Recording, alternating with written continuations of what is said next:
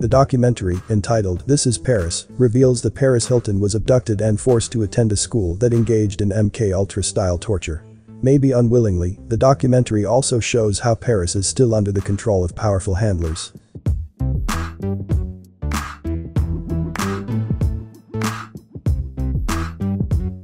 If one recalls the early 2000s, you might remember douchebags wearing Ed Hardy trucker hats and everyone being obsessed with Paris Hilton.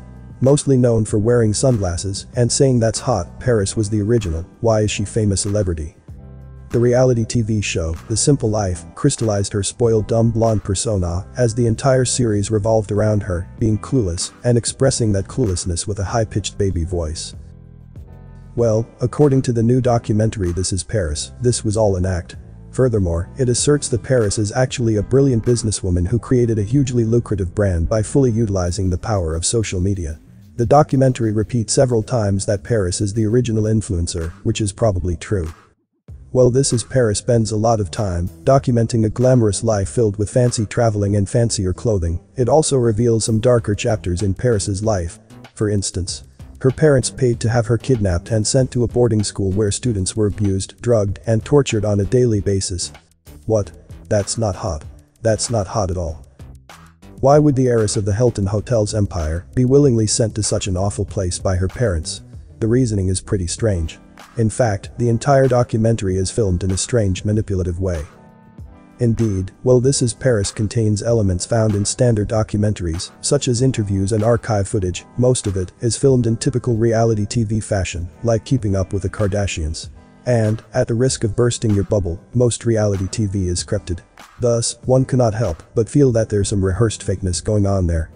Whether willingly or not, the documentary actually reveals that Paris is still under the control of powerful industry handlers. Here's a look at This Is Paris. Before I continue the video, please give a like if you've learned something. And don't forget to subscribe and also click the notification bell too so you won't miss any update. And watch to the end to avoid misunderstanding. Thank you.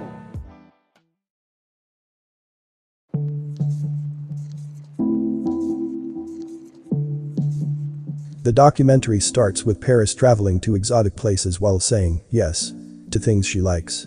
Then, things take a darker turn. Paris says, "Something happened to my childhood that I never talk about with anyone. I experienced it, and to this day, I'm still traumatized."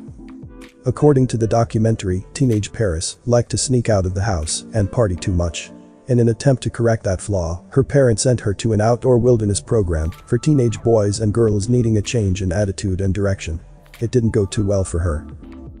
After a failed attempt to run away from the camp, Paris got smacked in the face in front of everyone else to set an example. Not yas. Not yas at all. At the age of 17, her parents arranged for two to kidnap her and take her to a boarding school. This is the documentary's recreation of this sickening family moment. Paris was sent to Provo Canyon School in Utah, an establishment with a long history of abuse allegations.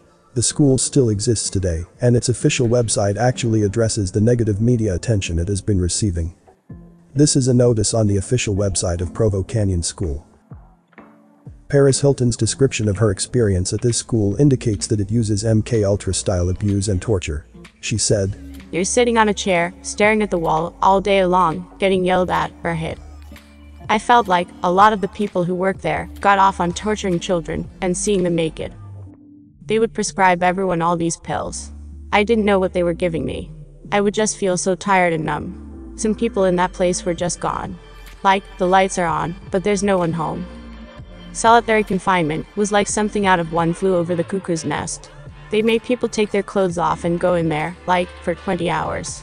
Someone was in the other room with a straitjacket, screaming. I was freezing, I was starving, I was alone, and I was scared." As explained in the previous video about origins and techniques of monarch mind control, all of the treatments just described are staples in MKUltra.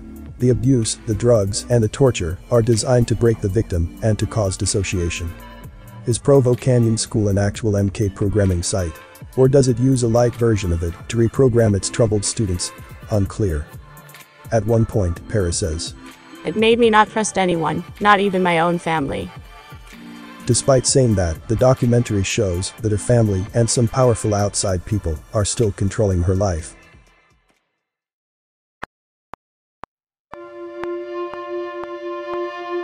While the documentary presents Paris as a survivor who attained freedom through success, it also shows that she is surrounded by people who appear to be extremely controlling. First, there's her mother, Kathy Hilton. She was a child actor who grew up in show business. At one point, Paris says, "My mother treats me like I'm 12," which says a lot about her relationship with her family. Although Kathy arranged for Paris to get kidnapped and sent to Provo Canyon School, she apparently only learned about the abuse that was happening there while filming the documentary. This is Kathy Hilton's reaction after being told that Paris was abused at that school. How can a wealthy and well-connected family such as the Hiltons not know about the things that were happening at that school prior to sending one of their daughters? I said one of their daughters because the other one didn't go there. Nikki Hilton Rothschild. Contrarily to Paris, who complains about constantly ending up with boyfriends who are intimidated by her wealth, Nikki found a way to be the poor girl in her marriage. Indeed, while the Hiltons' family fortune is estimated at $900 million, her husband's family wealth is estimated at, take a deep breath, $700 trillion. That's because she is married to James Rothschild, the only son of Amshel Mayor James Rothschild, the executive chairman of Rothschild Asset Management of the Rothschild banking family of England. In other words, she's married into the elite. Throughout the documentary, Nikki appears to be rather harsh and judgmental towards her sister. When Paris asks Nikki why she was not sent to the boarding school, she replies, "You were very naughty, with little to no compassion." In short, it is almost as if Nikki was always protected by her parents, while Paris was the chosen one to become an industry pawn. Beyond her family, there are some powerful industry people hovering around Paris. For instance, media strategist Shiraz Hassan is seen micromanaging Paris's events during the documentary. According to the Medium article entitled, "Meet Shiraz Hassan, the man who controls Hollywood." Shiraz Hassan controls Hollywood. The article states, in 2010, Shiraz founded his own social media, marketing and amplification firm, Shiraz Incorporated. He has overseen campaigns for some of the most famous celebrities in the world, including Kim Kardashian, Jennifer Lopez, Justin Bieber, Selena Gomez, Zendaya, Priyanka Chopra, Paris Hilton and the Jackson family, as well as internationally recognized brands, including Procter & Gamble, Unilever, AB InBev, Johnson & Johnson, Pantene and Gillette, generating over $2 billion in earned media. His experience spans the earth as he has worked with government agencies and entrepreneurs in Europe, the Middle East, India and Asia.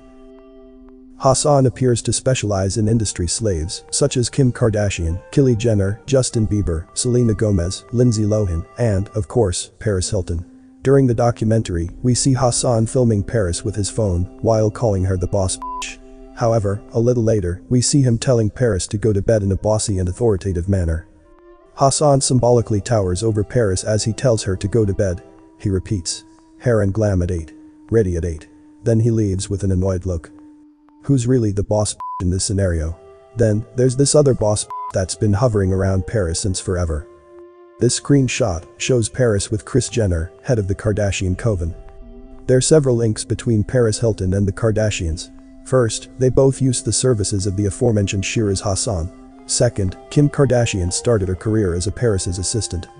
Third, both of Paris and Kim attained new levels of fame and infamy with leaked sex tapes.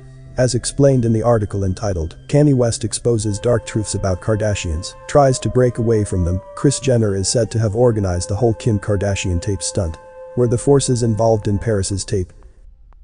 In the documentary, Paris says, "It was a private moment of a teenage girl, not in her right headspace. And everyone was watching it and laughing. It was like being electronically raped." Was this forced humiliation part of her initiation in the industry?